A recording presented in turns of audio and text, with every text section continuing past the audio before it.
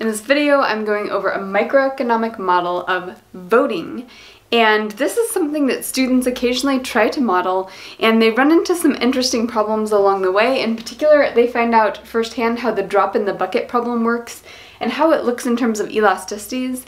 And this problem also helps us think about how do we oftentimes solve these drop in the bucket problems through social incentives. So this is a basic model of voting, and I like my students to use continuous choice variables, so it's not vote or don't vote. That would be binary, and of course you can draw up a binary choice variable model, but in which case it's simpler to just have an inequality instead of a maximization problem.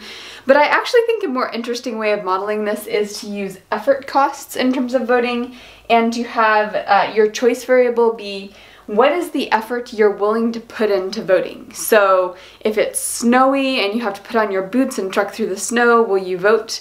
If it's really easy and you can vote in the mail, will you vote? So what are the effort hurdles above which you are not willing to vote and below which you are willing to vote? So this is essentially a cutoff point.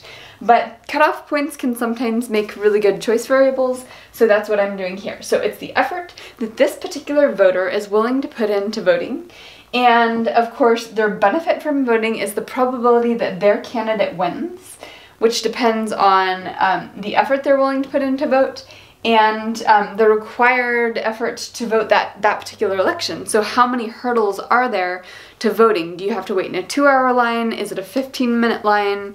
Do you have to provide 5 types of ID, etc., etc.? And just to simplify, we're letting that all be clumped into one variable. This is an exogenous variable, which is just the effort required in this particular election, and minus effort to keep things simple. Your cost is just your effort.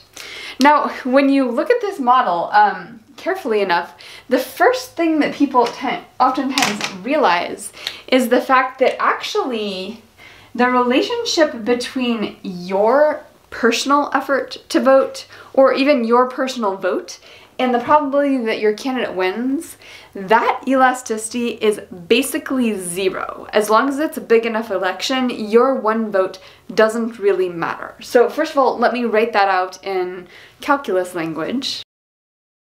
So the elasticity of the probability that you're gonna win, that your candidate wins, with respect to your effort that you put into your vote, is basically 0. And in which case, it's really hard to get a situation where the person actually votes if this is their objective function. But we know that people do vote, so what is going on? Given that your one vote is unlikely to count, but people actually go in to vote, how do we even explain that behavior? What do we need to add to this objective function to make it match people's real-world voting motivations? And the way I like to think of this is it's really about being part of something that's bigger than you. It's about being able to say I voted, being able to wear the sticker when you go into work that day. It's about sort of being part of the conversation in a legitimate way, that you spend months leading up to the election talking about who you're going to vote for, and that's some sort of status symbol in your social group. And basically it's the social utility you get from participating in this that's actually the real benefit, rather than the actual effect on the probability that your candidate will win. So let's add that into this objective function.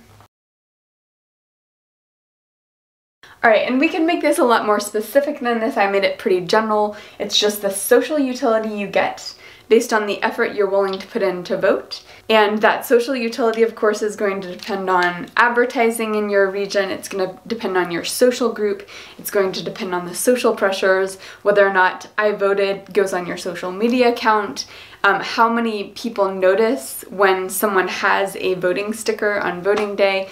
All kinds of things can increase the social utility from voting, and essentially this is what most campaigns are all about. It's about increasing the social utility you get from participating in voting, rather than trying to convince people that their vote actually matters.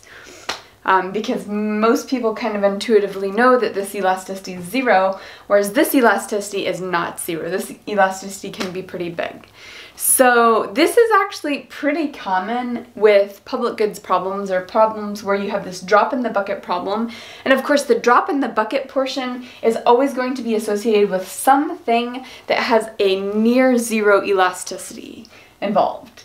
And oftentimes the social solution to these public goods problems has to do with increasing the social utility people get from doing something that's essentially a drop in the bucket.